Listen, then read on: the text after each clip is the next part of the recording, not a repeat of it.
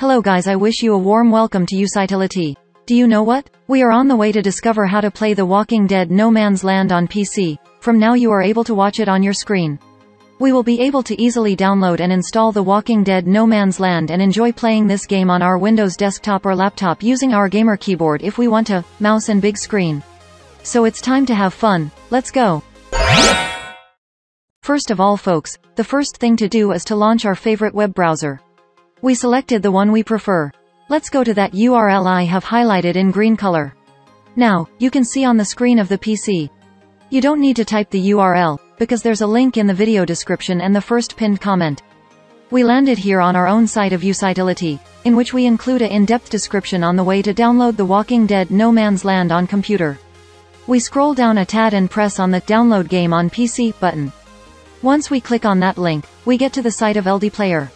No panic, it is simply the Android emulator that we will launch to get access to the game The Walking Dead No Man's Land on PC.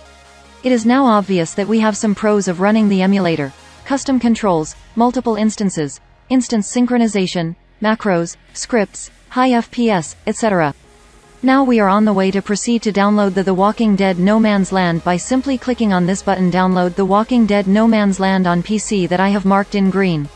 We then click on it. And the download action takes no time at all. Voila! Here is located the download. It's an executable file. The following step is to run the executable file, so we click on the file. If we are on Windows 10, it will have asked us for permission to make modifications to the system. We clicked yes. I minimize the web browser to see the installation software considerably better. The installer is very simple to use. It is made up of a couple of choices: install, and setup path. I will clarify what setup path does. We only click on it. So we see that we display here the path where the emulator can be put in. If we prefer to modify this directory, we have to click on the Browse button, and now we pick another directory and install the emulator exactly where we want. To keep it simple, just keep it by default. I simply click back, so I pick Install. Right now, before starting setting up that emulator, it is also possible that it'll present us one or more application offers to set up on our computer. As I do not want any of these software, I purely press several times on the reject option. Voila! The install starts and it is going to carry on along with the download of those megabytes that are shown on that screen. Once you download it, it could be more or less megabytes. The download speed can be at a higher speed or slower, subject to your type of connection and depending on the data transfer rate of the emulator hosting servers. Immediately they're going rather fast. The download has been completed, and straight away it continues on with the setup procedure. The installation will take a little bit more or less time according to the power of your computer. The more efficient it actually is, the shorter the installation time, and vice versa. If we combine the download and software setup step, it can take a very long time, so show patience. It is already completely finished for me. At this moment, the emulator has actually been launched on autopilot. As you can observe, down here, we have a progress bar which will fill up. Then when it gets to the end, the emulator can be launched for the first time. The truth is the emulator has already been started, there for the first time. Then LD Store is automatically started, which is actually a sort of Google Play. It's not the optimal way to set up the game, and therefore I don't propose it, since occasionally the LD Store installs an outdated version of the game app. I will explain the way to set up the video game making use of Google Play. I recommend you to do it this way. The first thing we must make is to head to the computer's desktop by hitting this icon that I'm pointing out in green. Before we carry on, as you can discover, it created a couple of software icons right here on the PC desktop. The LDPlayer and LDMultiplayer. Note that the LDPlayer icon is definitely the one we are considering. Anytime we are planning to run The Walking Dead No Man's Land on our PC, we twice click on this specific app icon and therefore start the emulator.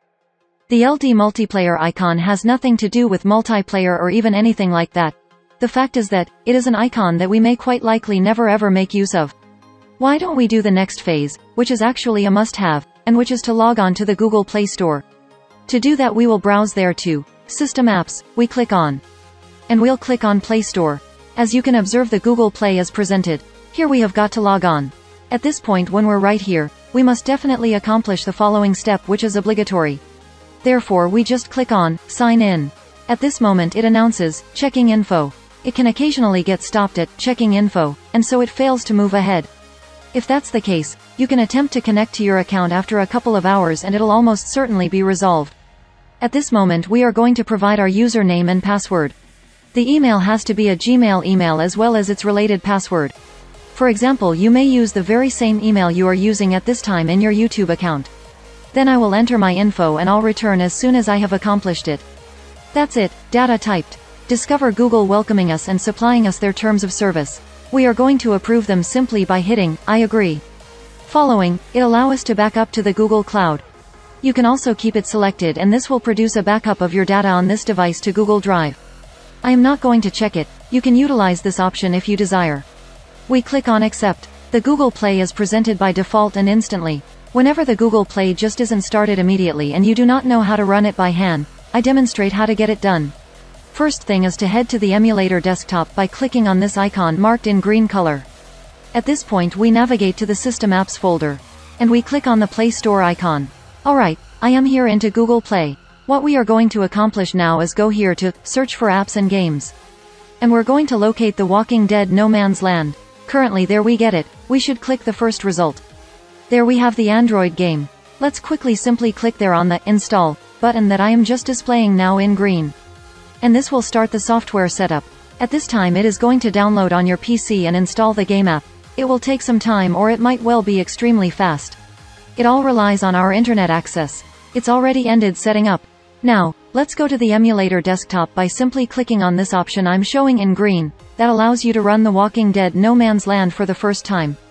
We're presently on the emulator desktop, and we are preparing to mouse click on this new The Walking Dead No Man's Land app icon that's been created.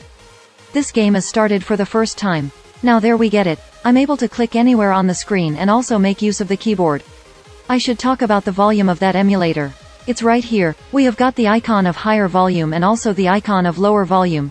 This way we are not going to rely on the Windows volume to increase or decrease the sound of your emulator. And to appreciate the experience to the fullest, we will activate the large monitor, for which we have two options.